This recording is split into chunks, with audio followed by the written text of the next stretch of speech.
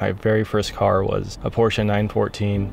Bought it for $1,200 with my dad and my two older brothers, and we all went in on the car and we ended up racing it together and driving it around and having the best time with it.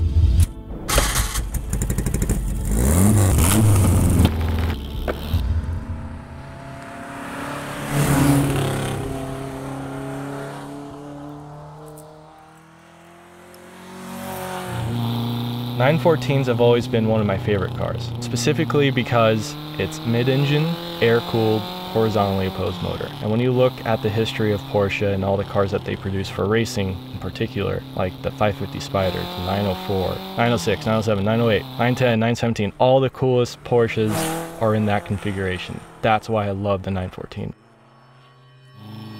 There's nothing that brings me more joy than driving my car, because everywhere I go, I bring the ruckus. The car is loud, it's obnoxious, it pops. It makes people startled and unsettled, but at the same time has a pretty lovely charm with it being green and so low to the ground. The flares come from its glory days back in the 80s and 90s when it was a POC race car. It stayed in that configuration for its whole life, and when I saw it, it just looked right, sat right. It's just a unique looking car and feeling car, and I just love it.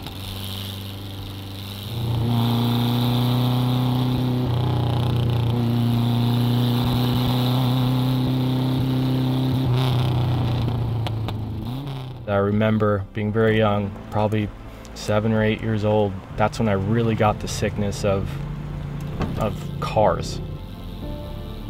It's a real disease. It's embedded in my DNA now.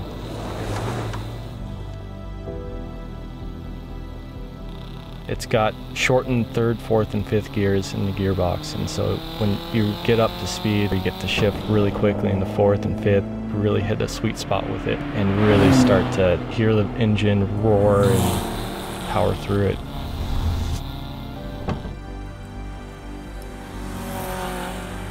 Your senses are dedicated to driving and not thinking about stuff that's in the future, stuff that's in the past. It's just all right now.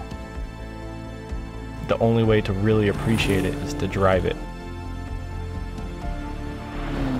My name is Tyler Hauptman, and this is why I drive.